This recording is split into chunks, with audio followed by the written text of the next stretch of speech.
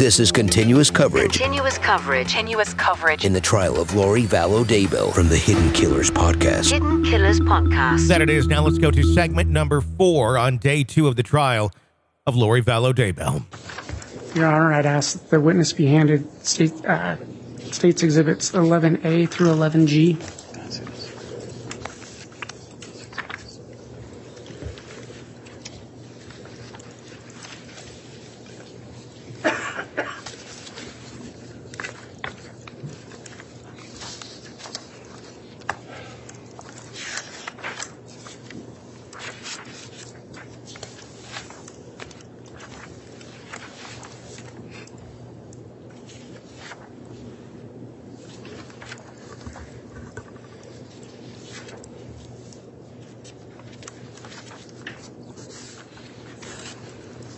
Detective, do you recognize those exhibits? I do. What do they purport to be? They are the photographs of the pet cemetery and the burial site that we later located Tylee Ryan. Okay, is this the same area you testified, or is this the same pet cemetery area you testified to earlier today? Yes. Okay. And this is something you saw with your own eyes? Yes. And you saw this on June 9th and June 10th, 2020? Yes, that's correct. Your Honor, I'd ask that State's Exhibits one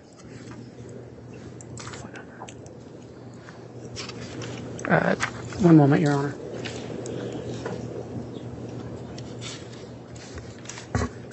I'd ask that State's Exhibits 11A through 11G be entered into evidence.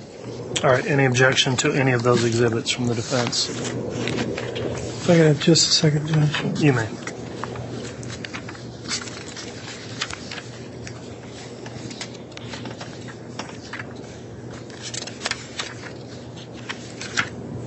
No objection. Okay. Just to keep the record clear, exhibits states 11A, 11B, 11C, 11D, 11E, 11F, and 11G have all been admitted and may be published.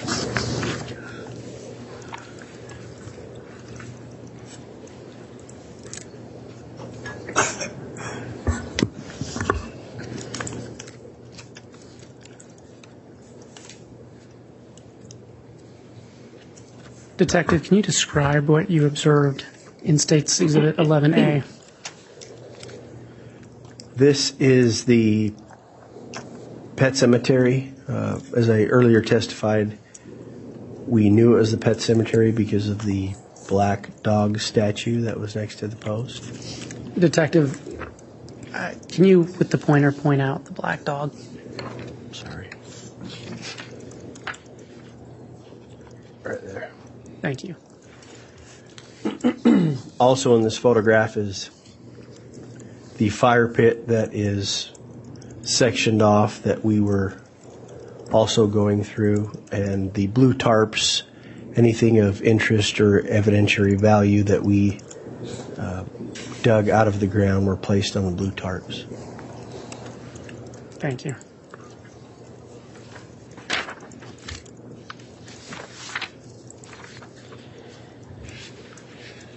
Detective, can you describe what you observed in State's Exhibit 11B? As I testified earlier, when we began digging down, we could notice the difference in soil from dry soil to a moist soil, and we started to get into clumps of rotted flesh, charred flesh, and this is starting to get down into the rotted flesh and the charred flesh. There's a piece of broken charred bone sticking up through the dirt, and that's what that photograph is.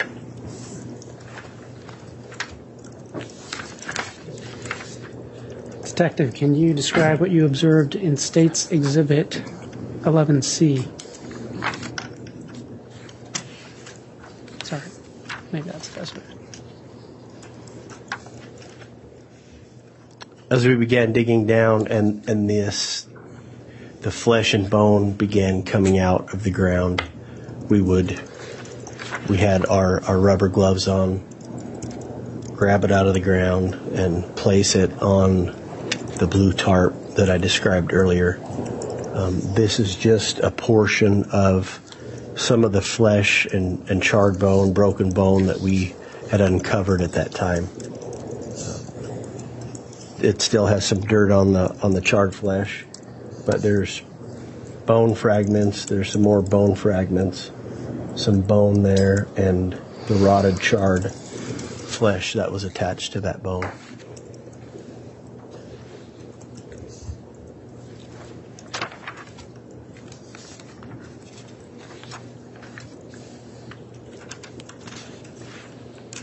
Detective, what did you observe in State's Exhibit 11D?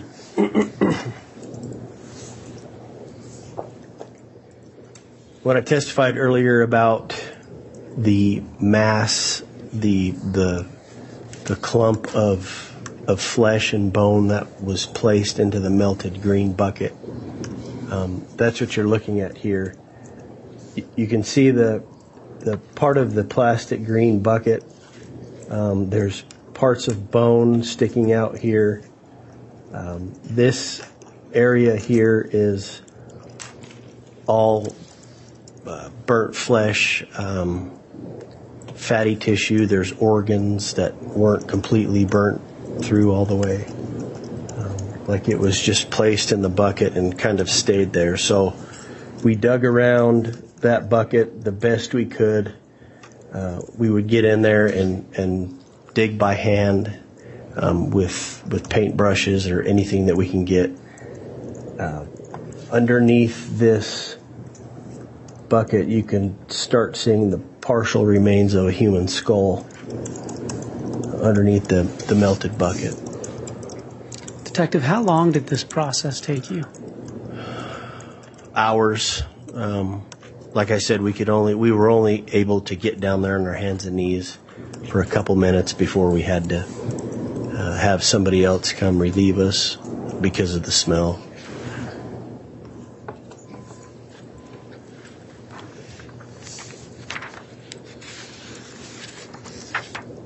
Detective, what did you observe in State's Exhibit 11E? This is a close-up of the partial skull that was under the melted green bucket. It was a plat bucket, and you can see the white lettering.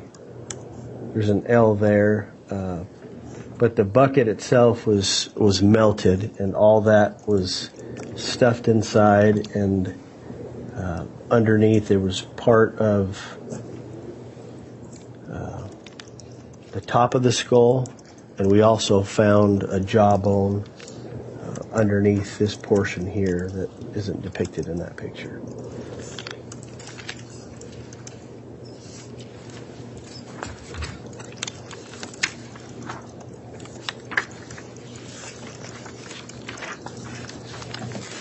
Detective, what did you observe in State's Exhibit 11F?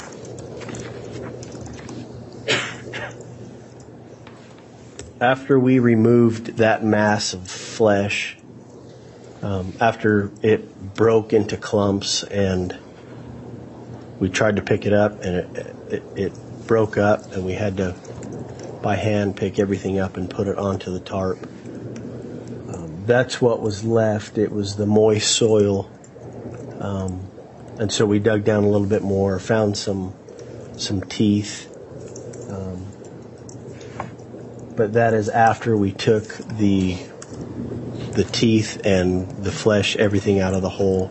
That's what was left, was the moist soil. We dug down further to make sure that we had found everything, and there was nothing else after that.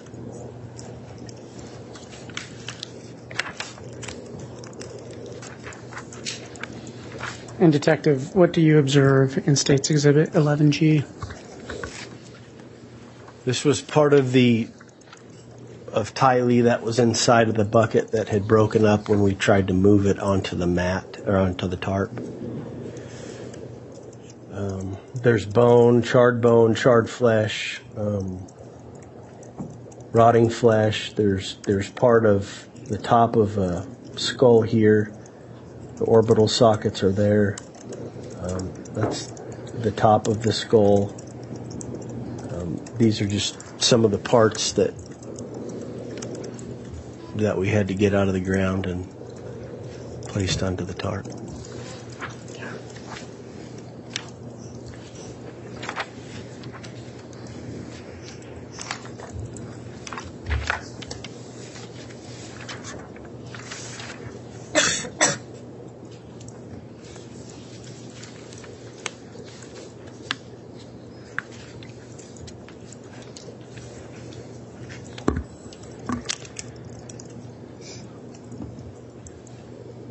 Detective, I believe you testified earlier that on June 10th, you and Detective Ball followed the Fremont County coroner and took these remains to Ada County. Is that correct?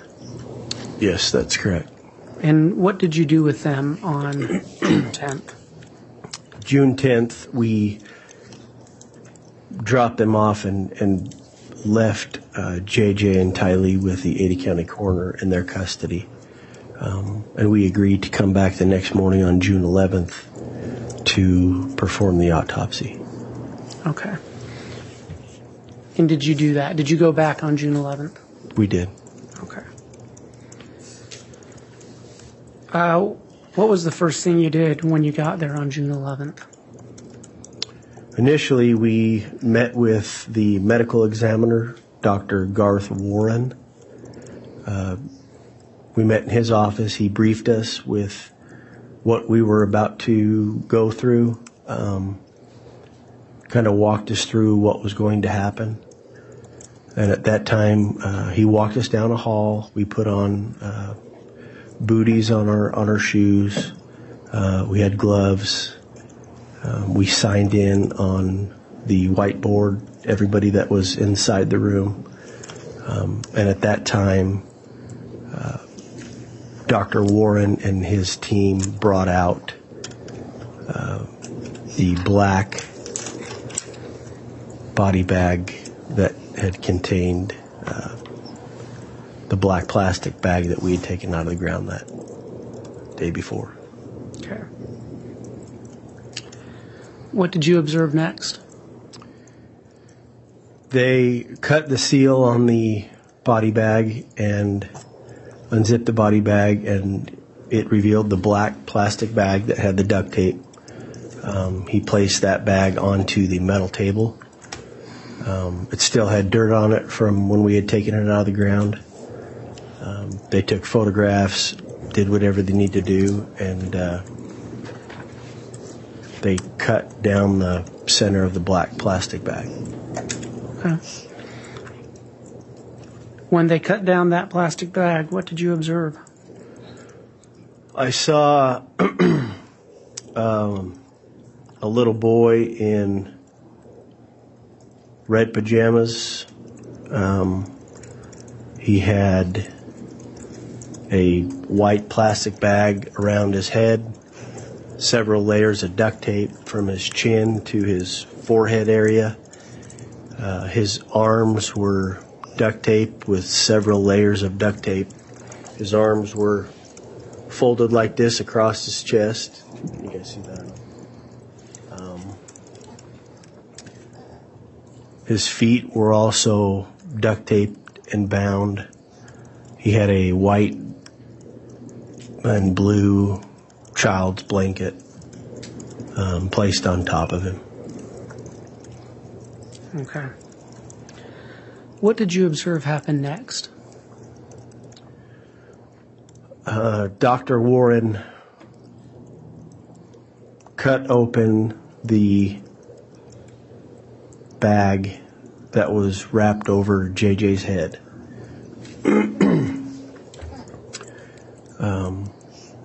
Exposing what was underneath.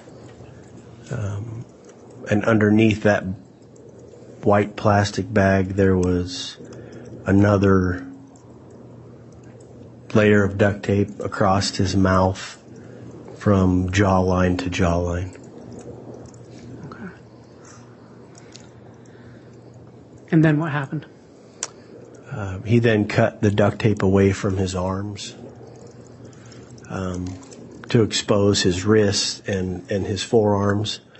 And when he did that, there was also another level of duct tape wrapped around his wrists. So his wrists were bound this way.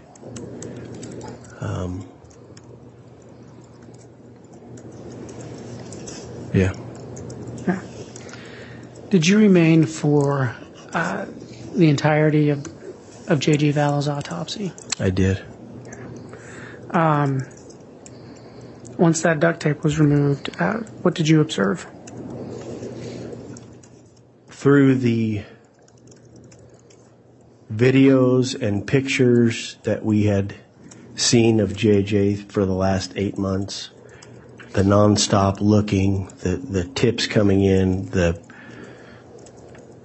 everything we had obtained and looked at, I was able to recognize that same little boy lying on the table to be JJ Vallow. He had the same haircut. It was short on the sides, long brown hair on the top. So I recognized him as JJ. Okay. Was there anything else that was that stood out to you during that autopsy?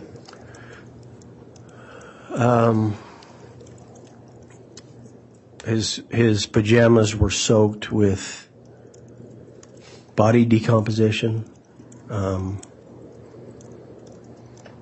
He still had on his pull-up nighttime diaper.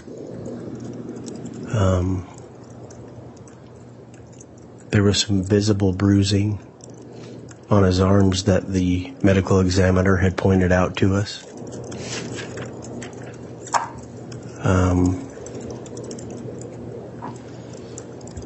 So. Okay. Can you get her a tissue? Oh, sorry. Detective, upon the completion of the autopsy of JJ Vallow, what did you do? I'm sorry, can you repeat the question? Yeah.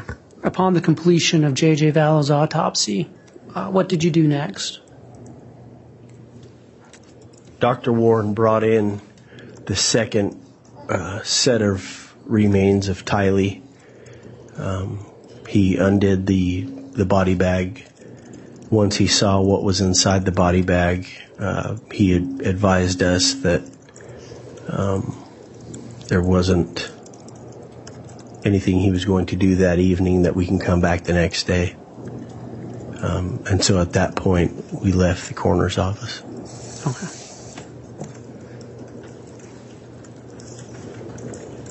One moment, Your Honor.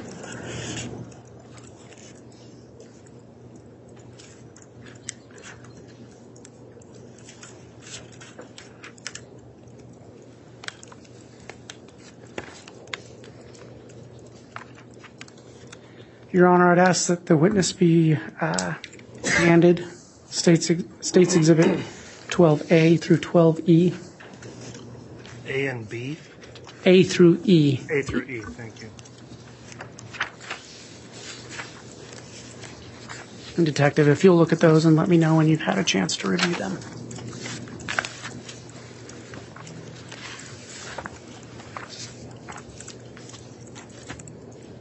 Okay. Detective, do you recognize those exhibits? Yes, I do. What do they purport to be?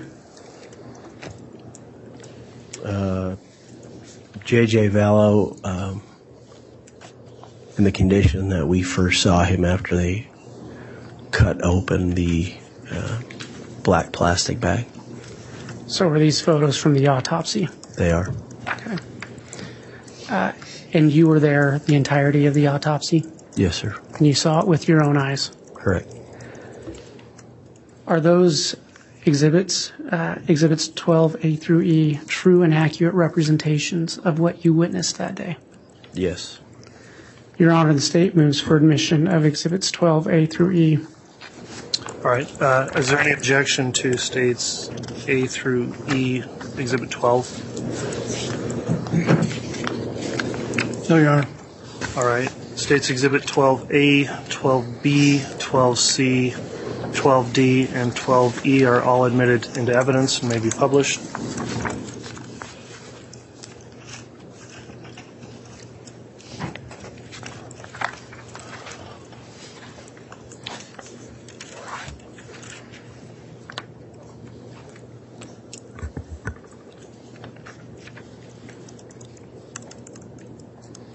Detective, what did you observe in State's Exhibit 12A?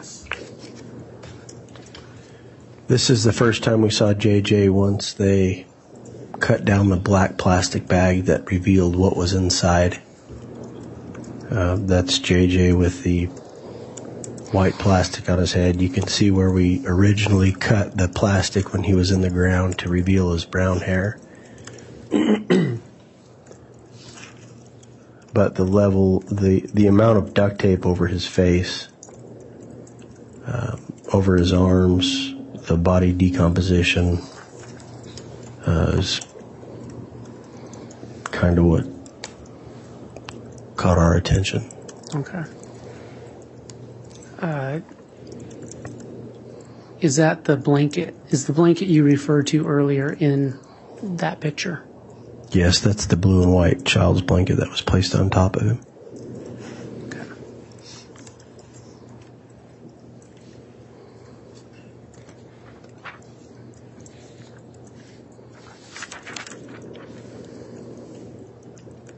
Detective, what did you observe in State's Exhibit 12B?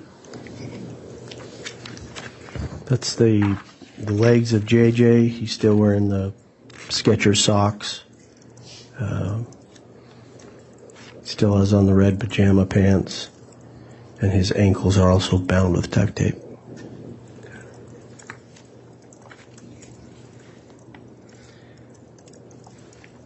Were you able to observe any decomposition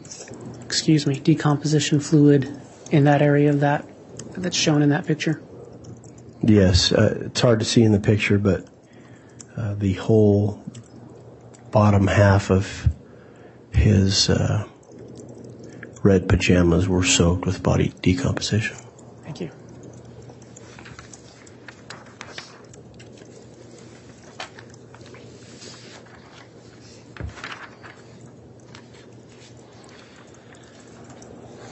Detective, what did you observe in State's Exhibit 12C? This is after the medical examiner first cut down the white plastic bag. Like I testified earlier, he had a strip of duct tape around his mouth from jawline to jawline. As you can see, his skin's going through various stages of decomposition. But he was still recognizable with the brown hair and facial features that we had seen in the photographs for the last 8 months.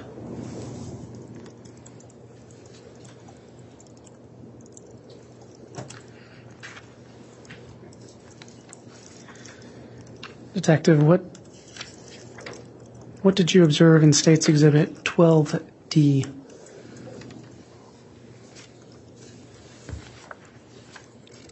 That's the white plastic bag that was placed over JJ's head. It appeared to be the waffle style type expandable trash bag that people normally put in their kitchen. It had a red drawstring. But that's what was over his head. And what you're looking at,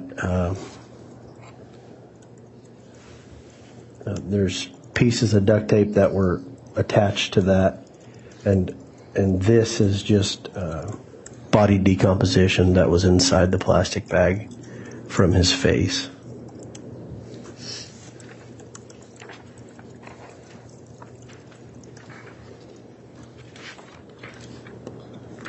And what did you observe in State's Exhibit 12E?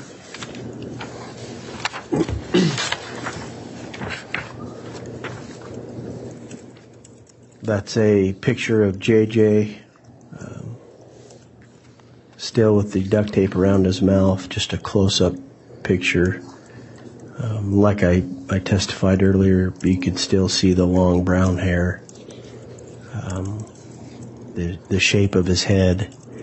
It was very easily to identify that little boy on the table as the one we had been looking for the last 8 months. Okay.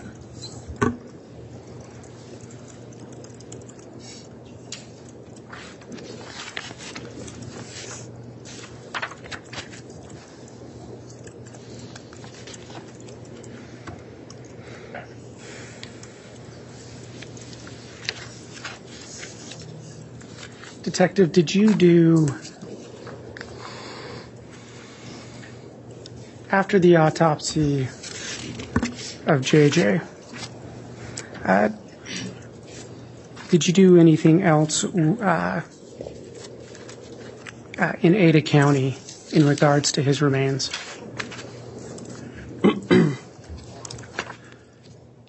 I assisted Lieutenant Ron Ball with transporting various items from the autopsy to the Idaho State Lab the next day on June 12th. Okay. Did you do anything further with any of the remains of Tylee Ryan in Ada County?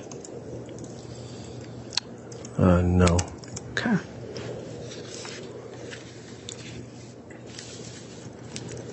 One moment, Your Honor.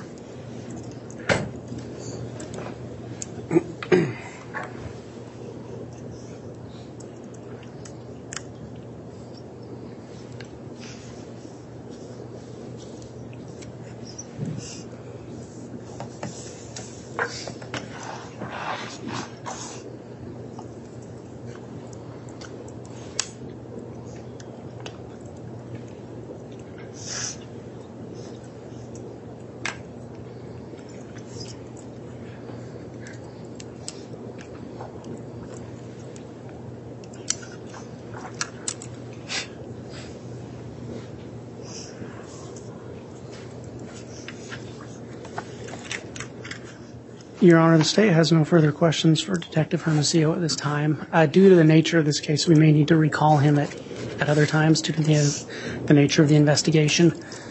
But for purposes of today, we have no further questions. All right. Thank you, Mr. Wood.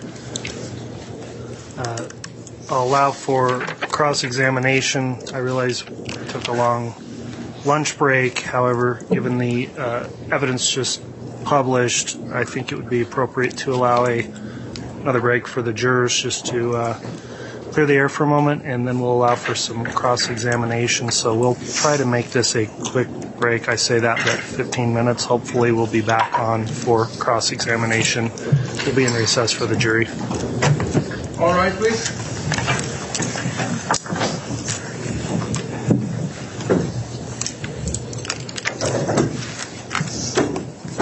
Thank you. Please be seated.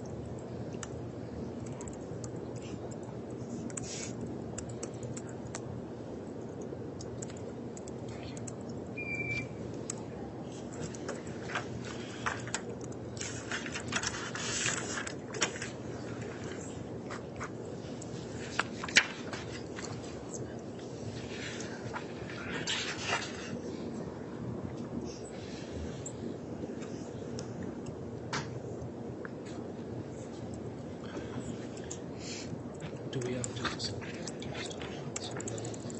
Can you just hold on just a second? Officer Vallow, can I just stop?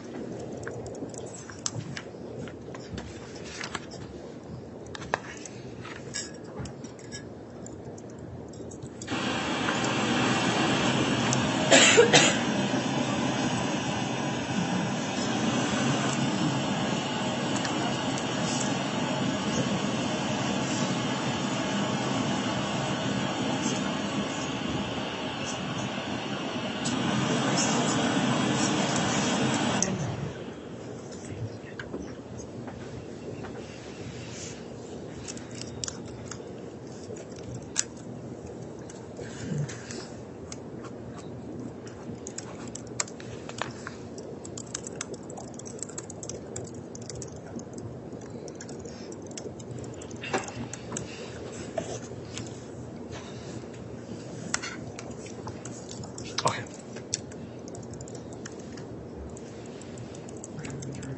Yes, thank you.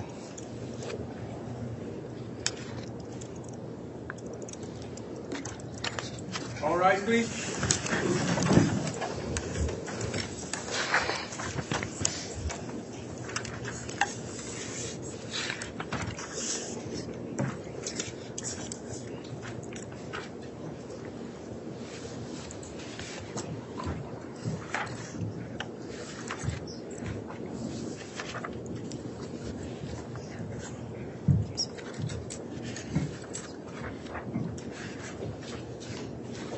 Please authorized to count for Your Honor. All right, thank you. Please be seated.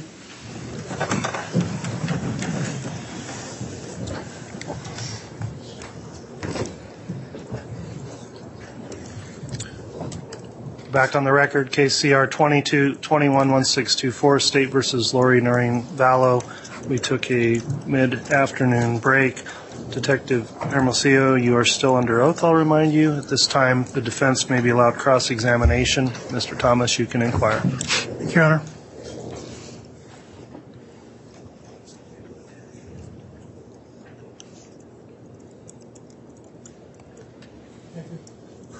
How you doing today? It's been a tough day. It's been a tough day. A long day. So I'm just going to ask a few follow-up questions. I know that the state's had you on all day, and we're hopefully going to get this done. So you indicate that you've been a detective for about 4 years now? That's correct. So you were in the detective division for about a year when this came down?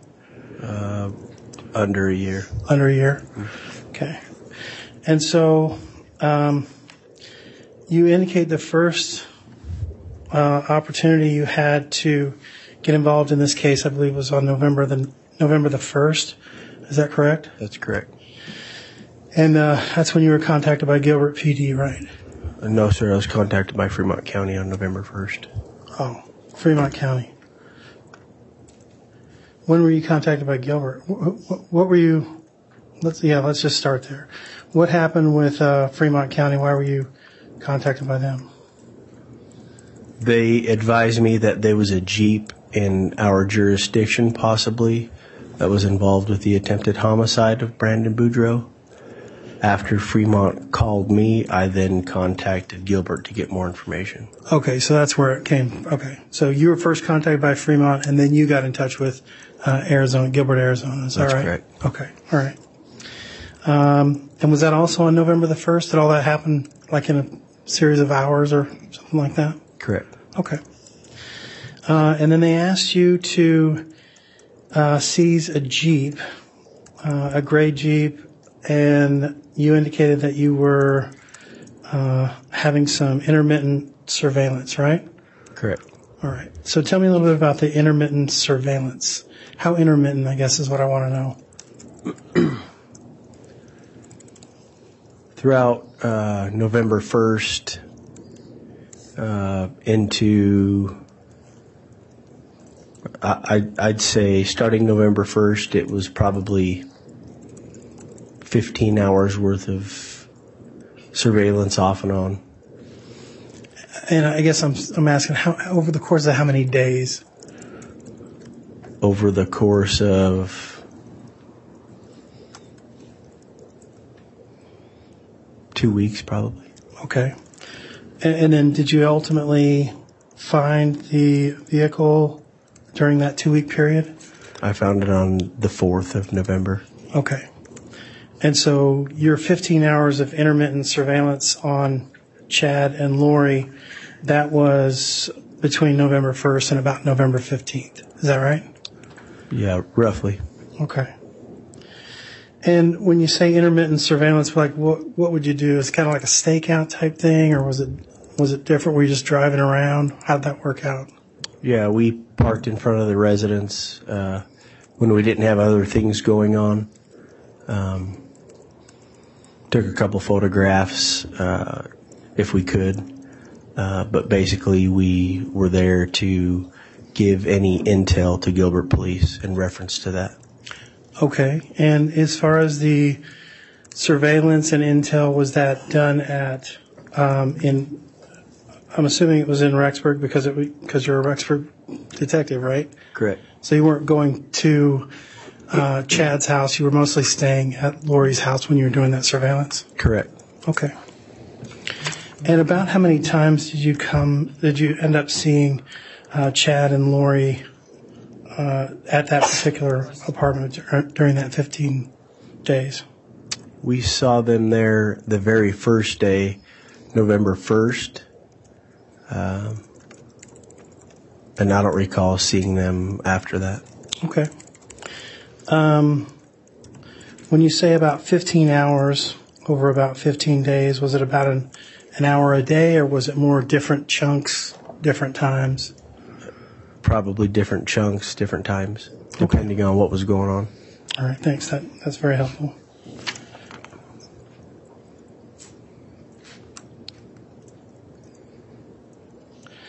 You indicate that the first time that you heard of JJ was when you seized.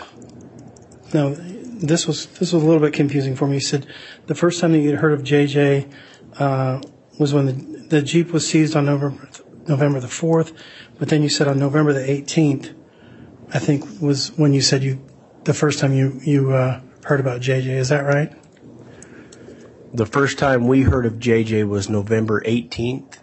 When Gilbert Police came up to seize the infotainment center from the Jeep that we had originally seized on the 4th. Okay. And help me understand, I'm not a car guy, so what is an infotainment center? It's has the GPS locations, the middle portion of the inside of the Jeep where the radio, okay, where you can program your maps. They took that. Gilbert Police took that, seized that, and that's the first time that we had heard of JJ. Okay. So I hate to use this term, is it kind of like the black box of the Jeep now, or is that something that's still like under the seat type thing? Do you know? I can't answer that. You don't know? Okay. All right. But at any rate, they took the infotainment center, right? Correct. Okay. Didn't take anything else out of the Jeep, or? Not that I can recall, no. Okay. And they didn't take the Jeep itself? No, sir. Okay.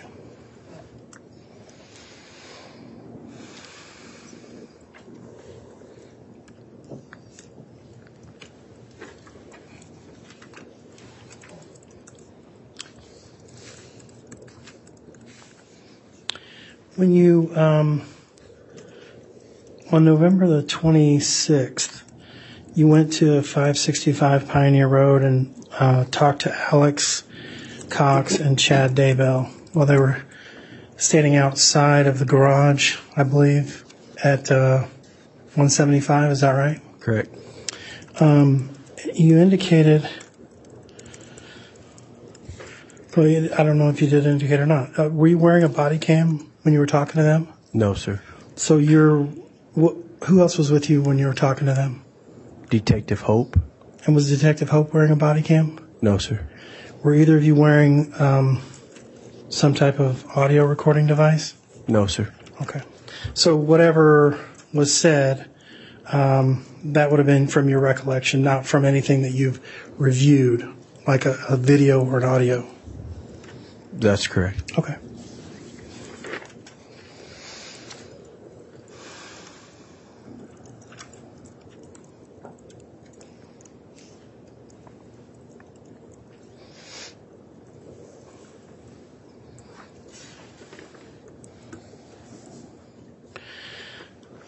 So, and the reason that you were at Lori's apartment was for a welfare check on JJ, is that right? On the 26th? Yes, I'm sorry, on the 26th of November 2019. Yes, that's correct. All right. And you indicated that you called Lieutenant Ron Ball, who is kind of over you, is that right? That's right. All right. And so you thought there was some suspicious activity with regards to your conversation, and then you decided to get a warrant. So what was the basis of getting the warrant? The basis of the warrant was the actions of Mr. Daybell, Mr. Cox on the 26th, the fact that we were advised that JJ was with a family friend who later determined that JJ was never with her. That was a lie. Based on... Well, hold on. I apologize for breaking in. But when you said based on the family friend, that didn't happen when you went to go get the warrant, right? That happened later, right? No, sir. That happened the 26th. That night, we were able to confirm that JJ was not with Melanie Gibb, and that was not the case. Okay. So, and after that conversation, that was when you were going to go to the prosecutor's office and get the warrant? After the conversation that with Melanie Gibb, Ron Ball and Dave Stubbs had with Lori Vallow, where she told those detectives that JJ was at a movie with Melanie Gibb at Frozen 2. Yes. Once we were able to talk to Melanie Gibb says that is not true, that was a lie. That was not the case. The next morning we obtained the search warrant. Okay. So, but what you testified on direct exam, and I'm not trying to trip you up, I'm just trying to figure out what the sequence of events was. You talked to Chad, he finally gave up Lori's phone number, you called Lieutenant Ball, thought that it was suspicious. Dave Stubbs arrives, they knock on 175, no answer. All those are correct, right? Correct. Okay. Then you go and knock on 174, which was Melanie Boudreau's house, is that right? Correct. No answer? Correct. Okay. And then it says, the next thing I have, and this is probably me, it says, go to the prosecutor's office to get a warrant. Is that what happened? That's correct. Okay.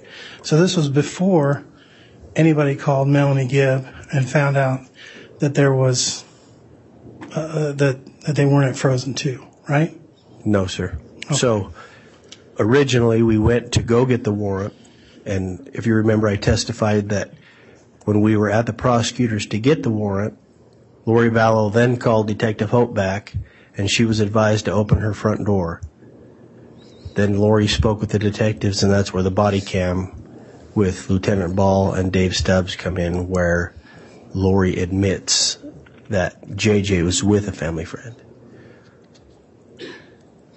But you were already at the prosecutor's office getting the warrant, or attempting to get a warrant, right?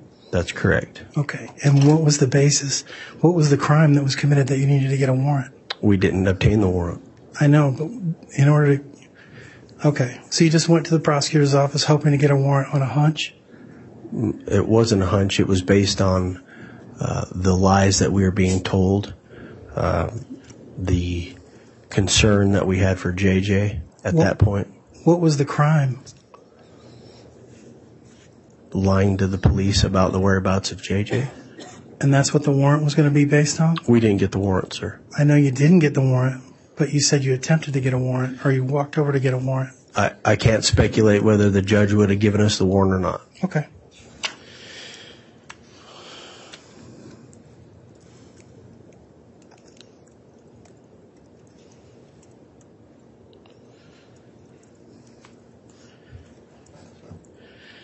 You ended up getting a warrant the next day, is that right? That's correct. And you found some guns and some magazines and some other paraphernalia. And when I say paraphernalia, I mean like weaponry, paraphernalia stuff like that. You understand? Correct. Did you, at any time during the investigation, was there anything that led you to believe that Lori Vallow or Lori Daybell was involved in having those weapons or owned those weapons? No, sir. Okay. And when I say paraphernalia, I mean like the ghillie suit. That didn't look like something that would fit her, right? I can't answer that. Okay. You didn't. Okay.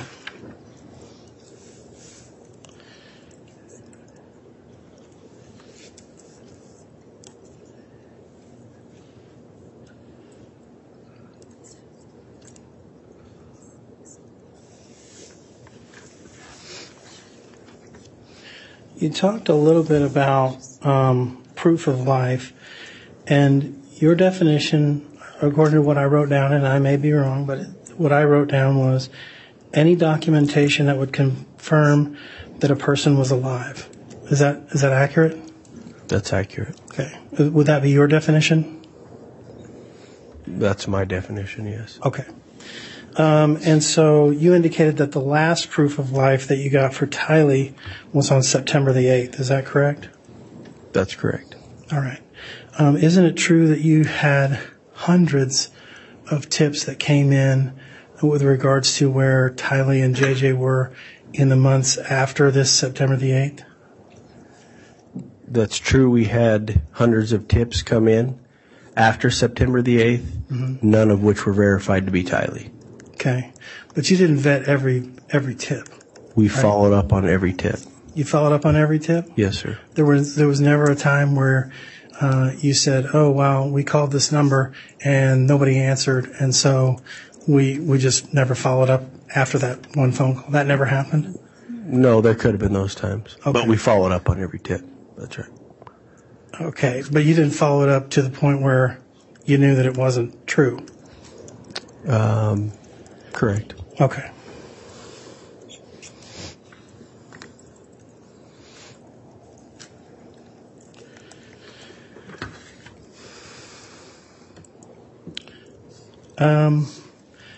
With regards to the death of Tammy Daybell, Tammy Daybell died on October the 19th, 2019, as far as you know, right? Yes, sir. Okay.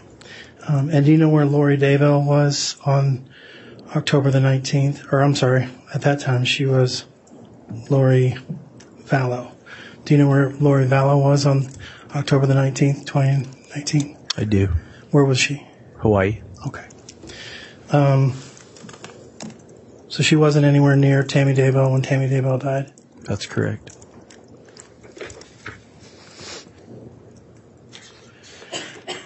When you searched the property of Chad Daybell on June the 9th,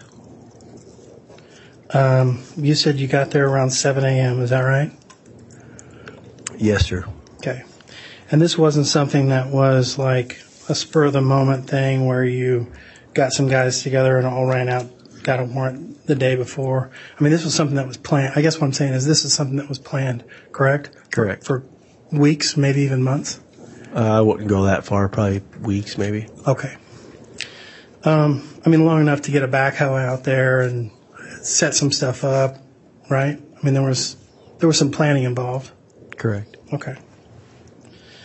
And you said you got there around 7 a.m. I believe you kind of alluded to, but I kind of want to nail it down, that the FBI ERT team, the evidence recovery team, they were kind of the ones running point or the ones in charge of the search. Is that right? Once the scene was secure, yes, they were in charge of the search. Okay. So how long did it take to secure the scene? Long enough for us to make contact with Chad and the kids and make sure there were no potential threats inside the residence. So I'm guessing 20 minutes. Okay. And And when you arrived at 7 a.m., there were a bunch of people that arrived at the same time, right? I mean, No, you weren't the no, lone, sir. You were the lone gunman going in? No, there were three or four of us. Okay. You and who else? Myself, Lieutenant Ron Ball, Detective Vince Kai Kamanu, I think maybe Detective, David Stubbs was there. I believe that was it. Okay, so the four of you. And where did everybody else stage in preparation to go did they, I guess I'm saying, there were a bunch of people there, probably 30 or 40 people that were involved in this? Correct. Where were they while you guys were securing the scene? They staged at the church in Sugar Salem, on the Sugar Salem Highway. Okay. About 2 miles away from, just down the road, maybe 2 miles from where Chad Daybell's house is? Yes, sir. Okay.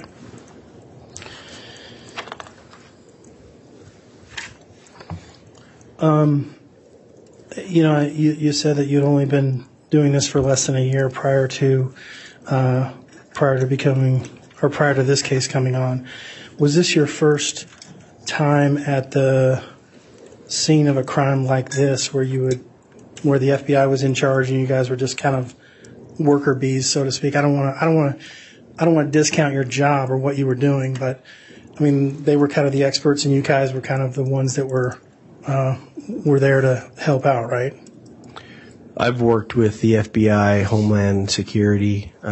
We've served search warrants on different places when I was in patrol, even as a patrol supervisor. Oh, okay.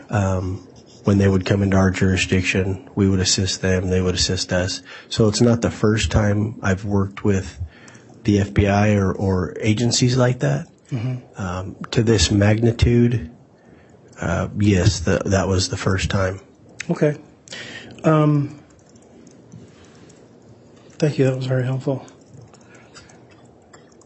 And over the last 22 years of you being involved, you mentioned that you'd done this before. About how many times had you done a search where the FBI was involved and you were kind of helping them out? How many times would you say?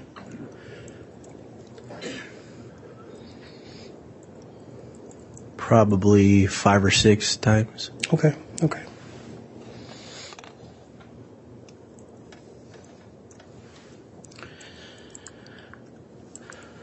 You mentioned in serving the search warrant that there were a bunch of different agencies involved. You mentioned the FBI, ERT, or the Evidence Recovery Team, Fremont County Rexburg Police Department, Idaho Attorney General's Office.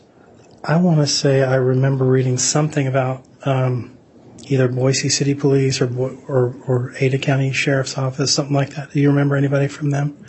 They weren't there assisting us. They were set up in different locations throughout the highway in case somebody needed to be followed. Okay. And was that Boise or was that Ada County? Do you remember? I believe it was Boise. Okay, that's what I thought. Their surveillance team. I didn't want to. Okay. And they were part of the surveillance team? Correct. Okay.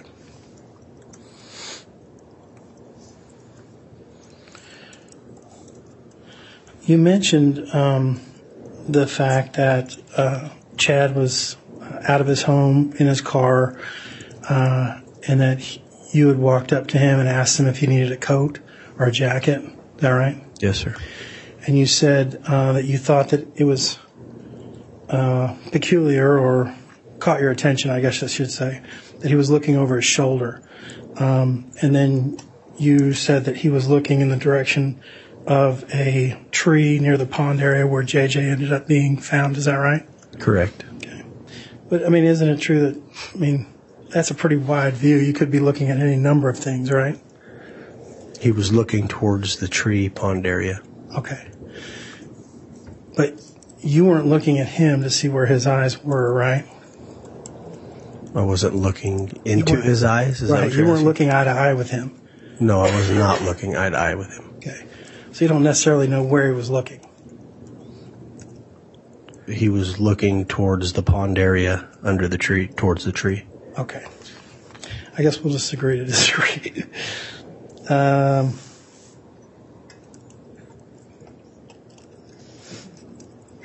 So your first task, I believe, by the evidence recovery team was that you were to sift through the fire pit. Were there a number of agents or a number of officers or detectives that were involved in sifting through the fire pit with you, or were you kind of the lone guy on the fire pit area? No, there were a couple other detectives and also members from the ERT team as well, kind of directing us on what they needed or what to do. Okay. So in the fire pit area, I saw that there was some pink tape or pink ribbon that was kind of marked out in an area in one of the photographs. Is that right? That's correct. Okay. And the fire pit area was specifically marked out as a particular area? Correct. How big of an area would you say that was marked out? Because I didn't have any type of a ruler. I wasn't there. I don't know. Oh, I'd say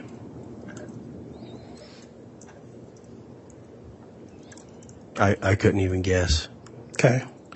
It was a large area. Large area. So when they took the photograph of the fire pit and you identified it as the fire pit, it didn't just encompass that one circle of cinder blocks or the wood around it, right? It was a lot more land than that. It was the fire pit area, correct? Correct. Okay.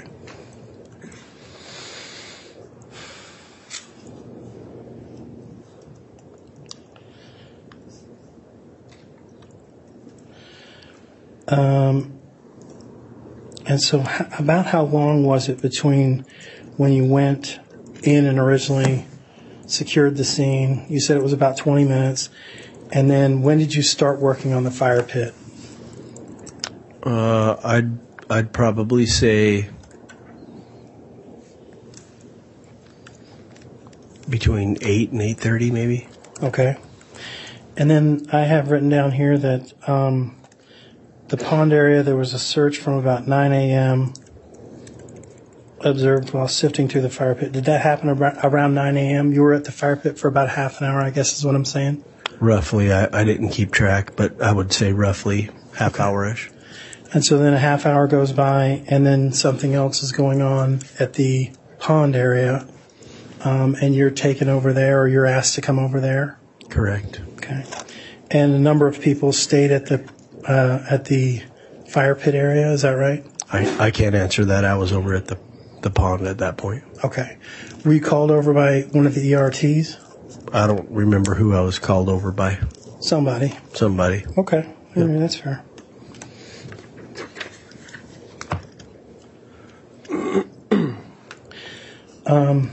Now,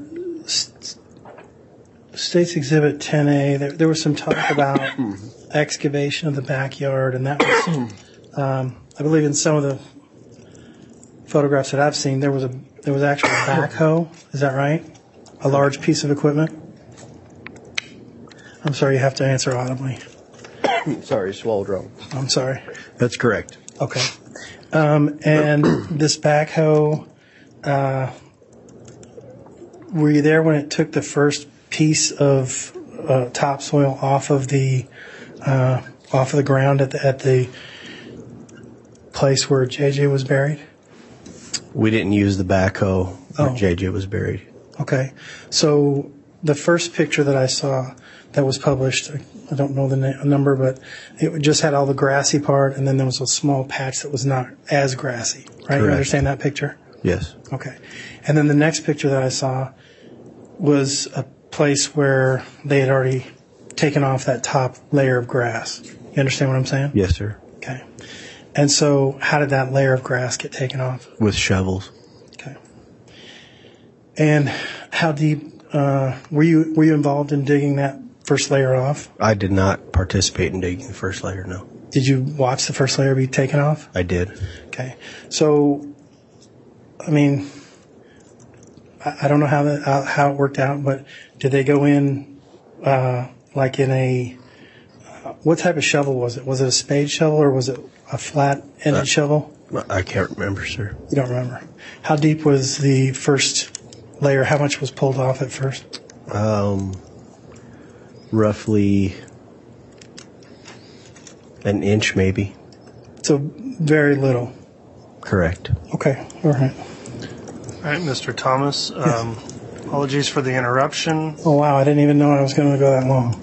Well, I don't want to rush your cross-examination. I think there will be more for the detective tomorrow in any regards, so Okay. I think it would be a good time for us to adjourn for the day. Before we do that, as I've told the jurors before, and I will continue to tell you again, and I appreciate your attentiveness to this instruction before we break for the day, please do not talk to anyone about this case, including each other. Please don't do any research or look the case up online, or take every effort if you can to please avoid viewing anything about the case in the media that you may run across between now and tomorrow. You'll be asked to sign that juror affirmation again. We appreciate the effort you put into this case thus far, and with that admonishing instruction in mind, then we'll see you tomorrow to commence again, scheduled to start at 8:30. So if everyone would please rise for the jury, we'll adjourn for the day.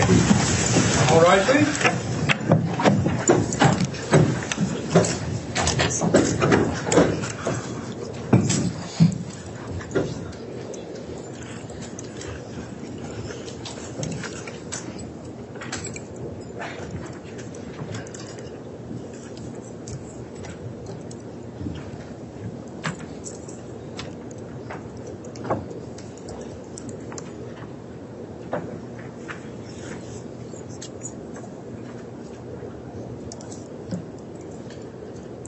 All right, thank you. Please be seated.